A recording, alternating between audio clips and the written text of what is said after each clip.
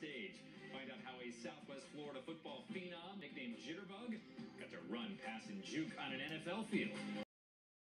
It is the first Friday night in Southwest Florida without football since August. The work doesn't stop in the off-season.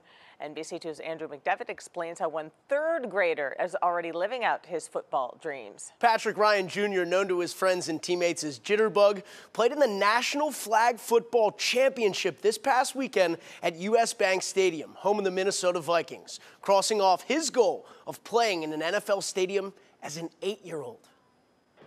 What'd you do this weekend? Where were you and what were you doing?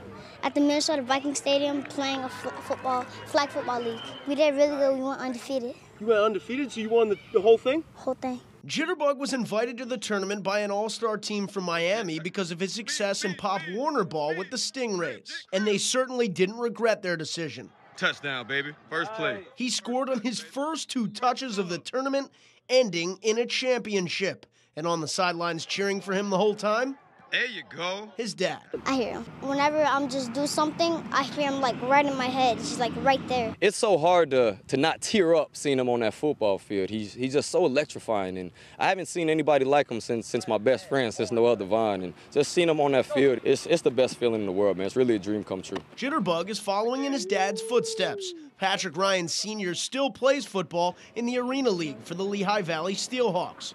When they're not on the field competing, they're working out together, chasing their football dreams. Going to the NFL is just my dream. I've dedicated my entire life to football, so being able to pass it down to my son is really a dream come true. A blessing having a dad like him.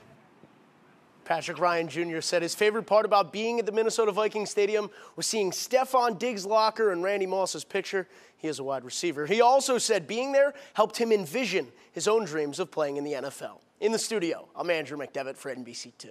All new.